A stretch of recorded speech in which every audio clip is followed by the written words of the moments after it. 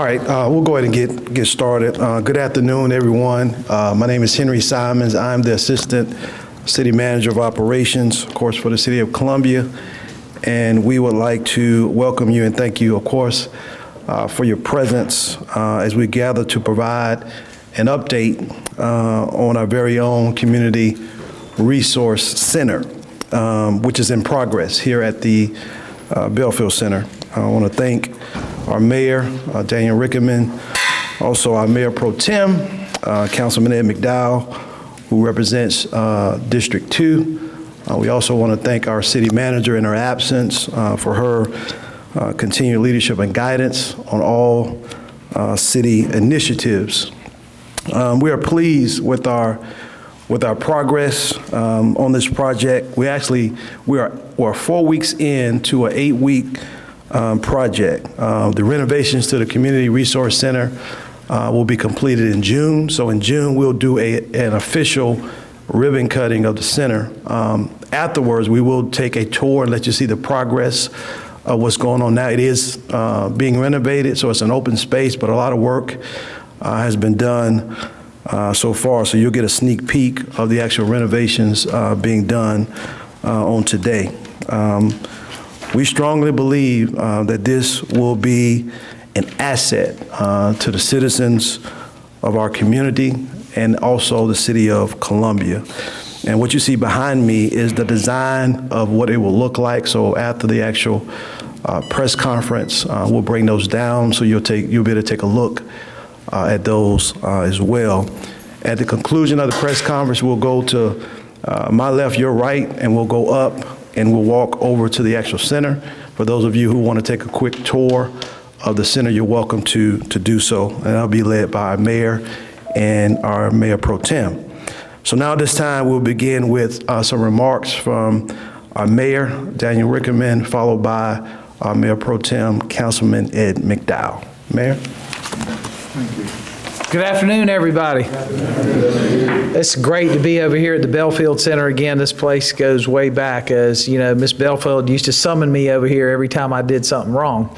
She would remind me of that tremendously, but also we had a great opportunity to work together to do things. The hood system that's in that kitchen, the first stove, the sinks, all of that came from one of my restaurants as we were doing a renovation, and Miss Bellfield wanted to have a kitchen here, and she wanted this to be the center of this community. And it's taken us a long time to get to where we want to be, but we were making investments here. We had an opportunity with the flood, became a blessing. It gave us an opportunity to take an asset here and do something better, open it up so that we could have more people involved in our community. We have so many requests from people about, hey, I'm starting a nonprofit. I want to do something for my neighborhood. I need an incubator space. Well, now we have one right here in the community that folks can use, where they'll have access to free Wi-Fi, workstations, computers, presentation screens, copiers, printers, things like that, to allow people to take the next step so they're not incurring those costs. And it's a way for us to invest in each one of those and help folks take an opportunity, a dream, a thought, and make it a reality. One step at a time. It's the little things that make a difference. This is one of those things, and so we're so excited about it. As we get in there and you get to see it, the conference space, the workspace, a place where somebody, you know, not everybody works from 9 to 5. People may be working another job but have a nonprofit. They want to come at night. Having unlimited access to get in there and be able to work and be creative and try to improve a community one step at a time is what we want to do. We want to continue to invest. We made a commitment that we would invest in our community, in our city, in our employees, and we're going to continue to do that. And this is just one more way that we see an opportunity for us to make a difference, but it's not the only. And we're going to continue to work together. As you know, we're working on some housing opportunities here in Booker, Washington Heights. We're working on landlords, tenant rights, but also a community center, ball field, et cetera, to really build up on property that we own, take advantage of assets we have to improve the quality of life in a community. We're also going to be launching here this year little old, what they used to be newspaper boxes, and convert those into neighborhood libraries where people can share books, putting those throughout our community, creating a public art program specifically here for 29203 and parts of 29204, that we can take some space that we own and create some public art, put pride back in our neighborhoods, make everybody realize that if you're going to move downtown, move here. We have opportunities right here as we rebuild these communities together. So I just want to thank everybody for being here. I want to thank Reverend McDowell for the support and the rest of council. When we brought this idea forth, it really came from the community, and we took what we heard and trying to fill a need. So let's continue to talk, let's continue to work together, and let's continue to grow our community, because we are going to be the #1 city in South Carolina, and the only way we do that is working together. Thank you. Thank you.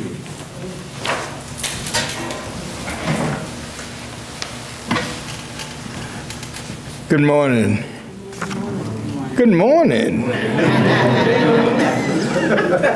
This is an exciting time. Good morning. Good afternoon. Oh, you see I changed it too, right? Good afternoon. Look, other than what the mayor has said, this is an exciting time in the life of the Booker Washington community. We continue to grow. We continue to grow, and we're not through yet. I want to thank our ACM, Henry Simons, and of course our mayor.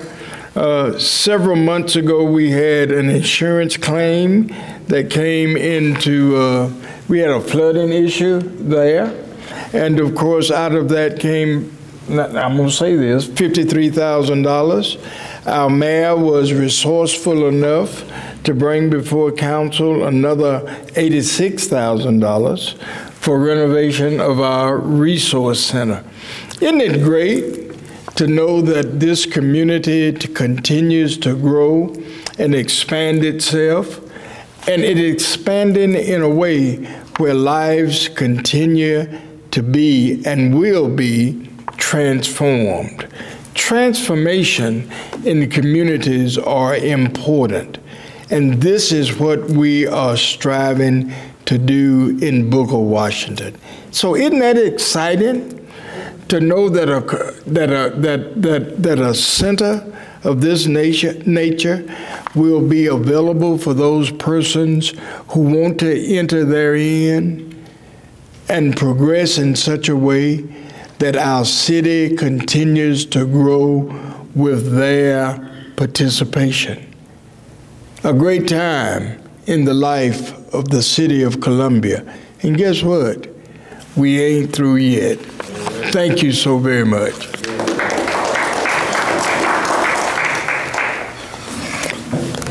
Just for a brief moment, I want to acknowledge our staff here that work here at the Bellfield Center. If you all would please stand, we want to thank you for your work. Y'all stand up, be recognized.